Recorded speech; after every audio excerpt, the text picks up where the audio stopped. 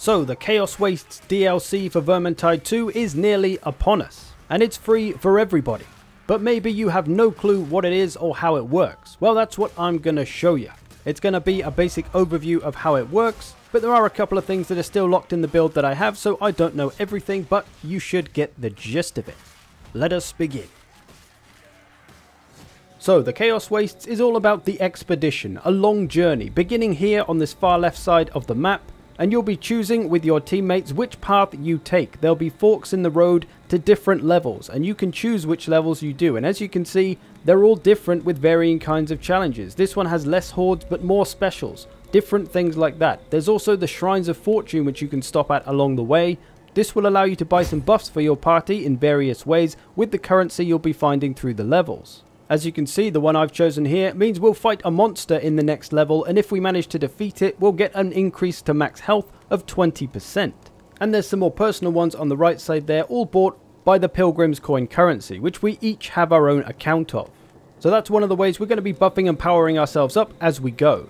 And the goal of this expedition is of course to get to the other end of the board, all the way over here, to complete the final level.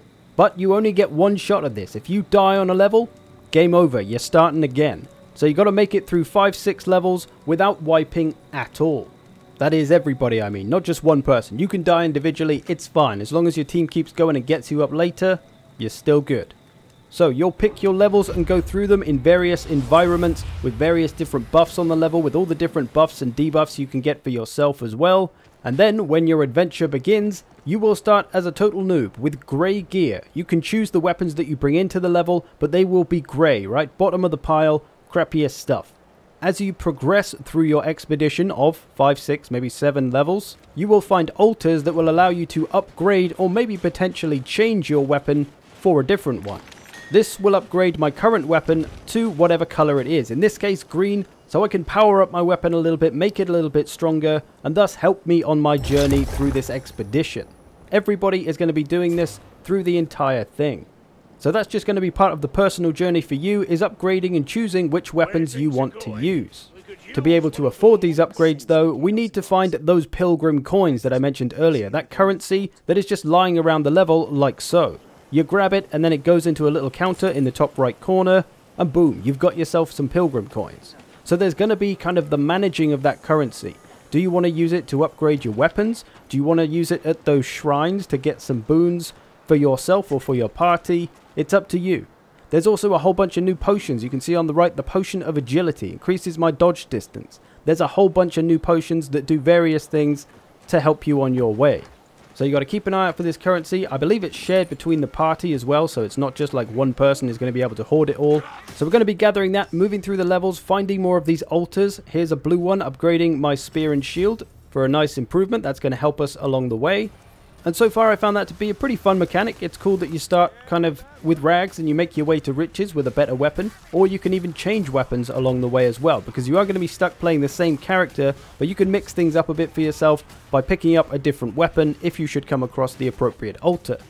There's also these other kind of power-up altars. Seek Divine Boon, this one, which gives us a random buff for the remainder of our expedition, I should say. So we've got many a way to strengthen ourselves up, so you can be as strong as Samwise Gamgee on his trip to Mordor.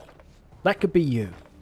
Eventually you should be able to turn yourself into a beefcake with some red legendary gear, and along the way of all this you might find some trials to do. These basically, so far at least from the ones I've done, they spawn a boss. If you kill the boss, you get a boon that you can choose. So again, just another way that you buff yourself up on the journey. But you don't have to take these on, you can just ignore them and keep going. If you don't feel your party is in a good state to be fighting a monster, you can avoid it.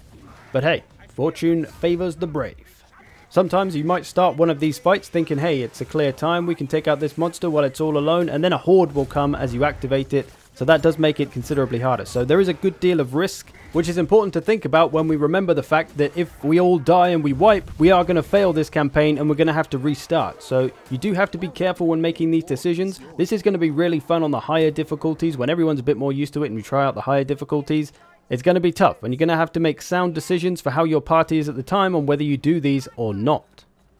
So that is pretty much the gist of it from what I've played so far. We did make it to the end of a campaign, and the idea is to get to the Citadel of Eternity, where you can pray to one of the gods to try and save you from the end times, right?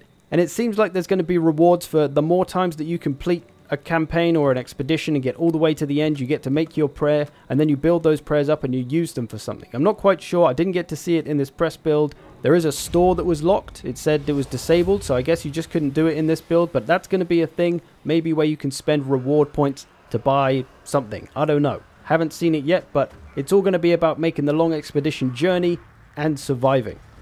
Now, to my experience with it so far, if you want my honest opinion, it seems pretty fun.